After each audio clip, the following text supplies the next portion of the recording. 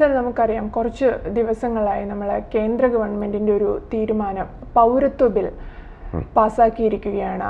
ഒരുപാട് പേരെ കൊണ്ട് ഇരുത്തി ചിന്തിപ്പിക്കുന്ന, ദിനം പ്രതി നമ്മളിപ്പോൾ കുറച്ച് ദിവസങ്ങളായി നമ്മുടെ വാർത്തകളിലൊക്കെ ഇടം പിടിക്കുന്ന ഒരു വിഷയമാണ്. എന്തുകൊണ്ട് പൗരത്വ ബിൽ ഇത്രയേറെ നമ്മളെ ടെൻഷൻ എടുപ്പിക്കുന്നു? പലർക്കും അതൊരു തരത്തിലൊരു ടെൻഷനാണ്. പ്രതിപക്ഷം അതിനെ എതിർക്കുന്നു. NRC പോലെയുള്ള വിഷയങ്ങൾ വരാൻ പോകുന്നു. സാറിൻ്റെ സാറിൻ്റെ ഒരു നിലപാട് എന്താണ്? ഞാൻ ആ ബില്ലിനെ കുറിച്ച് ഞാനൊന്ന് പഠിച്ചപ്പോൾ എനിക്കതിൽ വളരെ എതിർപ്പുണ്ട് ആ കാര്യത്തിൽ. കാരണം അത് മനുഷ്യത്വരഹിതമായ ചില കാര്യങ്ങൾ അതിൽ കടന്നുകൂടിയിട്ടുണ്ട്. മാത്രമല്ല നമ്മുടെ ഭരണഘടന അനുശാസിക്കുന്ന ഏറ്റവും വലിയ തത്വമാണ് സെക്യുലറിസം. ഈ സെക്യുലറിസം മാത്രം അതിൽ ഇക്വാളിറ്റി, നമ്മുടെ ഭരണഘടന പറയുന്ന equality on the base of secularism നമ്മളൊന്ന് ചിന്തിച്ച് നോക്കിക്കോളൂ. ഭരണഘടനയിൽ മതനിരപേക്ഷത അനുസരിച്ചുള്ള തുല്യത, അതും കൂടെ നമ്മളൊന്ന് ചിന്തിക്കണം. അങ്ങനെ വരുന്നുടനെ കുറേ പൗരന്മാർ ഒരു ഭാഗത്തിന് മാത്രം അവരൊഴിച്ച് ബാക്കിയുള്ള, അതായത് ഇപ്പോൾ ഹിന്ദു, ക്രിസ്ത്യൻസ്, അതുപോലെ ബുദ്ധ, ജൈന തുടങ്ങി അങ്ങനെയുള്ള വിഭാഗങ്ങൾക്കെല്ലാം ആ ഒരു 3 രാജ്യങ്ങളിൽ നിന്ന് വന്നിട്ടുള്ളവരാണെങ്കിൽ അവർ പൗരന്മാരാവും. പക്ഷേ നേരെ മറിച്ച് അതിൽ മുസ്ലിങ്ങളെന്ന് പറയുന്ന പൗരന്മാരല്ല. ഞാൻ പറഞ്ഞില്ലേ, ഞാൻ മുസ്ലിങ്ങൾക്ക് ഇടയിലെ ഒരു തെറ്റായ കാര്യം ഉണ്ടെങ്കിൽ ഞാൻ അതിനെ ക്രിട്ടിസൈസ് ചെയ്യും. പറഞ്ഞ് ഇതുപോലെ തന്നെ പറഞ്ഞതാണ്. അതേപോലെ തന്നെ പോളിഗമിയെക്കുറിച്ച് ഞാൻ പറഞ്ഞിട്ടുള്ളതാണ്. എനിക്കെതിരാണ് അതിനൊക്കെ ഞാൻ. അപ്പോൾ അങ്ങനെയൊക്കെ വരുന്നുണ്ടെ ചിലപ്പോൾ, പക്ഷേ അവർക്കൊരു വിഷമം വരുന്ന ഒരു കാര്യം കണ്ടാലും ഞാനതിൽ പ്രതികരിക്കും. അത് തന്നെയാണ് ഞാൻ അതുകൊണ്ട് പറഞ്ഞതാണ്. അല്ലാതെ ഞാനൊരു മുസ്ലിം ആയതുകൊണ്ട് പറയുന്നതല്ല. എനിക്കതിനകത്ത് വളരെ വിഷമമുണ്ട്. കാരണം ആലോചിക്കുമ്പോൾ മനുഷ്യത്വരഹിതമെന്ന് ഞാൻ പറയാൻ കാരണം, ഇപ്പോൾ ഇത് ഒരാൾ ഈ പൗരത്വത്തിന് വെളിയിലാണെന്നിരിക്കട്ടെ, ഇയാളൊക്കെ ഇവരെ എന്ത് ചെയ്യണം എന്നുള്ളതെന്ന് നോക്കിക്കഴിഞ്ഞാൽ പണ്ടാണെങ്കിൽ അവരെ നാട് കടത്താൻ പറ്റും. വേറെ ഏതെങ്കിലും രാജ്യത്തേക്ക് കടത്തി അയക്കാം. ഇന്ന് വേറെ ഏതെങ്കിലും രാജ്യം എടുക്കുമോ അവരെ? ഇപ്പോൾ ഇവിടുന്ന് പാകിസ്ഥാനിലേക്ക് ഒരുത്തനെ പറഞ്ഞയക്കുക, അവരെടുക്കൂ. അവരൊരു ഇൻഡിപെൻഡൻറ്റ് കൺട്രിയാണ്, രാജ്യമാണ്. ബംഗ്ലാദേശിൽ അയച്ചാൽ അവരെടുക്കൂ, ഇല്ല അഫ്ഗാനിസ്ഥാനിൽ അയച്ചാൽ അവരെടുക്കൂ. ഇവരെന്ത് ചെയ്യും? ഈ ആളുകളെ പിന്നെ എന്ത് ചെയ്യണം എന്നുള്ളതിനിപ്പോൾ ഒരു തീരുമാനമെടുത്തിട്ട് ഒരു പ്രവർത്തനം നടക്കുന്നു.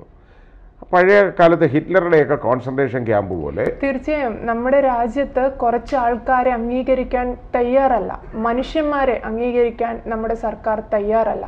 അവരെന്ത് ചെയ്യണമെന്നറിയാതെ നിൽക്കുന്ന ഒരു സാഹചര്യം. അതിനുവേണ്ടി പഠിക്കാൻ ഒരു കമ്മിറ്റിയെ നിയോഗിക്കുന്നു.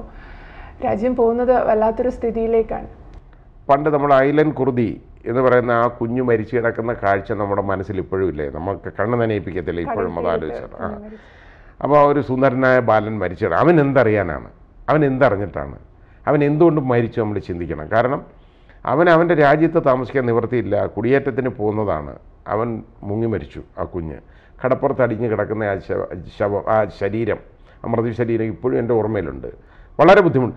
അത് തന്നെയാണ് ഞാൻ ഇവിടെയും കാണുന്നത്. ഇതേപോലെ പല രാജ്യങ്ങളും ഇപ്പോൾ, പണ്ടാണെങ്കിൽ ഒരുപാട് രാജ്യങ്ങളിൽ കടന്നു ചെന്നാൽ പ്രശ്നമില്ല. പക്ഷെ ഇപ്പോൾ അങ്ങനെയല്ല. ഇപ്പോൾ ഈ ലോകം തന്നെ വിഭജിക്കപ്പെട്ട് കഴിഞ്ഞതാണ്.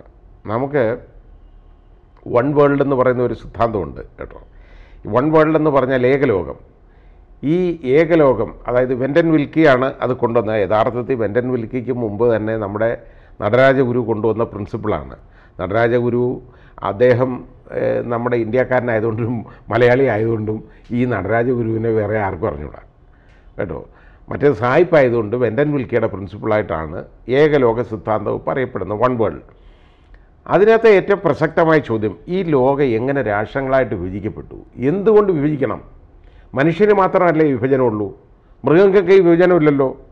ഇപ്പോൾ ഒരു രാജ്യത്തെ ഒരു മൃഗത്തിന് അടുത്ത രാജ്യത്തേക്ക് കടന്നില്ല, ഒരു പ്രശ്നമില്ല. പക്ഷേ നേരെ മറിച്ച് ഒരു മനുഷ്യന് കയറാൻ ഒക്കത്തില്ല.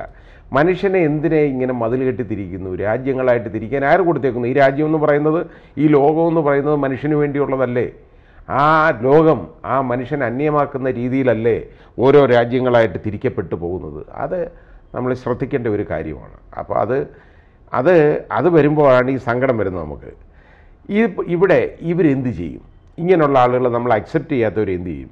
ഇവരെ അടച്ചിടുക, ഇവർക്ക് അതായത് യാതൊരു ഒരു സൗജന്യവും കിട്ടത്തില്ല, ഒരു സർവീസും അവർക്ക് കിട്ടത്തില്ല. നരകതുല്യമായ ജീവിതം ഈ ക്യാമ്പുകൾ അവർക്ക് നേരിടേണ്ടി വരും. അതിനെ കാണാൻ പോലും നമ്മൾ കാണത്തില്ല. അതായത് നമുക്ക് ആർക്കും അറിയാൻ പറ്റുന്നില്ല. അതിൻ്റെ കാരണം ഈ 21-ാം നൂറ്റാണ്ടിൽ നമ്മൾ കാണാൻ പോകുന്ന ഏറ്റവും വലിയ മനുഷ്യാവകാശ ലംഘനങ്ങളായിരിക്കും അത്. അതേ ഞാൻ പറയുന്നുള്ളൂ. ഇവർക്കൊക്കെ ഒരു അവസരം കൊടുത്തിട്ട് മേലാൽ ഒരുത്തിന് ഇങ്ങോട്ട് കയറരുതെന്ന് പറയുക, കാര്യം തീർന്നു. കയറാൻ സമ്മതിക്കരുത് നമ്മുടെ രാജ്യത്തേക്ക്. അത് നമ്മുടെ രാജ്യത്തിൻ്റെ സുരക്ഷയെ ബാധിക്കും. ഇതൊക്കെ ശരി, ഇതെല്ലാം ശരിയാണ്. പക്ഷേ മനുഷ്യരല്ലേ ഇവർ? അതാ ഞാൻ പറഞ്ഞ മനുഷ്യാവകാശം എന്ന് പറയുന്ന അവകാശങ്ങൾ അവർക്കില്ലേ? അപ്പോൾ അങ്ങനെയുള്ള മനുഷ്യാവകാശ ലംഘനങ്ങളായിട്ടിത് മാറും. ഇതൊന്നും ചെവിക്കൊള്ളാനൊന്നും ആരുമില്ല. അപ്പോൾ ആ രീതിയിലേക്ക് കടന്നു പോവുകയാണ്. അപ്പോൾ അത്രയും ക്രൂരത ഒരു ഭാരതീയൻ കാണിക്കണോ എന്ന് നമ്മൾ നോക്കണം. ഈ ഒരു ഭാരത പൗരൻ എന്ന് പറയുന്ന ആൾക്ക് ഒരുപാട് കടമകളും ഉത്തരവാദിത്തങ്ങളും അതുപോലെ ഒരു സംസ്കാരം ഉണ്ടെന്ന് നമ്മൾ കരുതുന്നവരുമാണ്. അപ്പോൾ അവർ ഈ ഭാരത പൗരന്മാർ ഈ രീതിയിൽ ചിന്തിക്കണോ എന്ന് നോക്കണം. ഇതിനൊക്കെ നിയമനിർമ്മാണം കൊണ്ടുവന്നിട്ട് ഈ രീതിയിലൊക്കെ അങ്ങോട്ട് പോവുകയാണെന്ന് പറഞ്ഞു കഴിഞ്ഞാൽ വളരെ ബുദ്ധിമുട്ടാണ്. മൃഗീയ ഭൂരിപക്ഷം ഉണ്ടെന്നുള്ള രീതിയിൽ ഇങ്ങനെ പോകുമ്പോൾ നിരപരാധികൾ ക്രൂശിക്കപ്പെടുകയാണ്. അവിടെ ഒരുപാട് പേര് ഇവിടെ ജനിച്ചു പോയി എന്നുള്ള ഒരു കാര്യം പല രാജ്യം ഇപ്പോൾ അമേരിക്കയിൽ ഒരു കുഞ്ഞ് ജനിച്ചാലുണ്ടല്ലോ, അയാൾ അമേരിക്കൻ പൗരനാണ്. നമുക്ക് ഈ കാഴ്ചപ്പാട് എന്തുകൊണ്ട് എടുത്തുകൂടാ? ഈ കുഞ്ഞ് എന്തറിഞ്ഞിട്ടാണ് ജനിക്കുന്നത്? ജനിച്ചു പോയി അവൻ എവിടെങ്കിലും താമസിക്കണ്ടേ? എവിടെങ്കിലും വേണം. ഈ ലോകത്തെ ഒരു മണ്ണിൽ എവിടെങ്കിലും അവന് കഴിയണമല്ലോ. അതില്ലാതിരിക്കുക എന്നുള്ള ഒരു ചിന്ത, ഇത് ഞാൻ പറഞ്ഞില്ലേ, ഇതൊരിക്കലും ഈ മുസ്ലിം സമുദായത്തിലല്ലാത്ത സഹോദരങ്ങൾ പോലും ഈ രീതിയിലൊരു ചിന്ത ഇത് മനസ്സിലാക്കിയാൽ എടുക്കും എന്ന് ഞാൻ കരുതുന്നില്ല. കാരണം നമുക്ക് മനുഷ്യത്വമില്ലായ്മയാണ് നമ്മളിവിടെ കാണാൻ പോകുന്നത്. മനുഷ്യത്വരഹിതമായ പെരുമാറ്റം നമ്മളിവിടെ കാണാൻ പോവുകയാണ്. ഇതിന് ഞാൻ കാടത്തമെന്നേ ഞാൻ പറയുള്ളൂ. കാരണം ഇതൊക്കെ വൈൽഡ് ആയിട്ടുള്ള, അതായത് ആ രീതിയിലുള്ള കാഴ്ചപ്പാടാണ്. അത് അങ്ങനെയൊന്നും പാടില്ല. നമ്മുടെ രാജ്യമെന്ന് പറയുന്നത് ഇങ്ങനല്ല. ഇന്ത്യക്ക് ലോകരാഷ്ട്രങ്ങളുടെ മുമ്പിൽ വലിയൊരു സ്ഥാനമായിരുന്നു ഉണ്ടായിരുന്നത്. മതേതര രാഷ്ട്രമെന്ന് മാത്രമല്ല കാരണം നമുക്ക് ഇതേപോലെ ഇത്രത്തോളം റിലീജിയസ് ഡൈവേഴ്സിറ്റി ഉള്ള മതപരമായ വൈവിധ്യം ഉള്ള ഒരു രാജ്യം ലോകത്ത് പറയില്ല. ഭാഷാപരമായ വൈവിധ്യം 900-ൽ പരം ഭാഷകൾ സംസാരിക്കുന്ന ജനങ്ങൾ താമസിക്കുന്ന ഭാരതമാണ്. അവിടെ ഈ ബില്ലുകൊണ്ട് എന്നെ അഫക്റ്റ് ചെയ്യത്തില്ല. പക്ഷേ എന്നെ അഫക്റ്റ് ചെയ്തില്ലെങ്കിലും വേറൊരു മനുഷ്യനെ ആരെങ്കിലും മനുഷ്യജീവികളെ അഫക്റ്റ് ചെയ്യുമല്ലോ. ഒരുപക്ഷെ സാറി പറഞ്ഞതുപോലെ ഇത് പ്രാബല്യത്തിൽ വരുന്നത് വഴി അലനെയൊക്കെ കണ്ടതുപോലെ പല ഫോട്ടോകളും നമ്മൾ കാണും.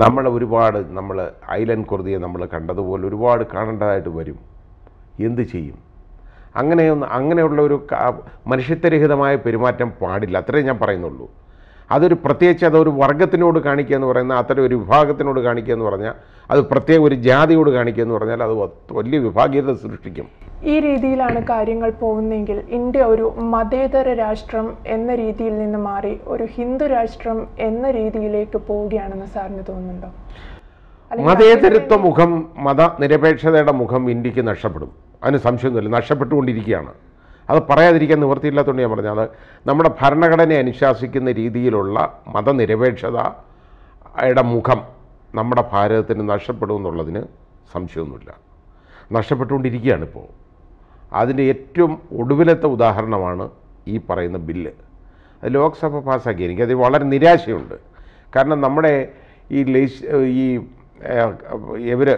അതായത് നമ്മുടെ ജനപ്രതിനിധികളൊക്കെ ഈ രീതിയിലെങ്കിലും ചിന്തിക്കുന്ന ആളുകൾ നമ്മുടെ സമൂഹത്തിലുണ്ടല്ലോ എന്നൊരു കാഴ്ചപ്പാട് എനിക്ക്. അത് ഒരു ചിന്തിക്കുന്ന ഉള്ള ആ കണക്കൂട്ടൽ എന്ന് പറയുന്നത് എന്നെ വളരെ നിരാശനാക്കുന്നുണ്ട്. കാരണം ആ രീതിയിലുള്ളവരല്ല ആയിരിക്കരുത് നമ്മുടെ ജനപ്രതിനിധികൾ. എല്ലാവരെയും ഒരുപോലെ കാണാനുള്ള കണ്ണ് വേണം അവർക്ക്. ഒരു കുഞ്ഞിവിടെ ജനിച്ചുപോയി, അതൊരു പ്രത്യേക സമുദായത്തിലായിപ്പോയി, അല്ലെങ്കിൽ ഒരു പ്രത്യേക ജാതിയിലായിപ്പോയി, അതുകൊണ്ട് മാത്രം അവനെ ഇവിടുന്ന് എടുത്ത് എറിയുന്നതോ അല്ലെന്നുണ്ടെങ്കിൽ അവൻ ഇന്ത്യൻ പൗരനല്ലെന്ന് പറയുന്നതോ അവനെ പ്രത്യേകം ക്യാമ്പിൽ അടച്ചിടുന്നതോ വലിയ ക്രൂരതയല്ലേ? അപ്പോൾ അത്രയും ക്രൂരത ഒരു ഭാരതീയൻ കാണിക്കരുതെന്ന് മാത്രമേ എനിക്ക് അതിനകത്ത് അഭിപ്രായമുള്ളൂ.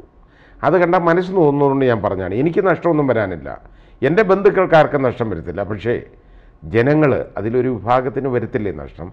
അതെൻ്റെ മതത്തെ സ്നേഹിക്കുന്നുണ്ടോ ജാതി സ്നേഹിക്കുന്നുണ്ടോ ഒന്നുമല്ല. എൻ്റെ മതത്തിനോട് എനിക്ക് അങ്ങനെ പ്രത്യേകിച്ച് മതം സ്നേഹമൊന്നുമില്ല. അതെൻ്റെ വ്യക്തിപരമായ കാര്യമാണ്. ഞാൻ അതിനു വേണ്ടി ഒന്നും സംസാരിക്കാറില്ല. പക്ഷേ ഇതൊരു വിഭാഗത്തിനോട് കാണിക്കുമ്പോൾ, വിഭാഗീയത സൃഷ്ടിക്കുമ്പോൾ നമ്മുടെ മതനിരപേക്ഷതയുടെ മുഖം മൂടി അഴിഞ്ഞു വീഴുകയാണ്. അതാണ് സംഭവിക്കാൻ പോകുന്നത്.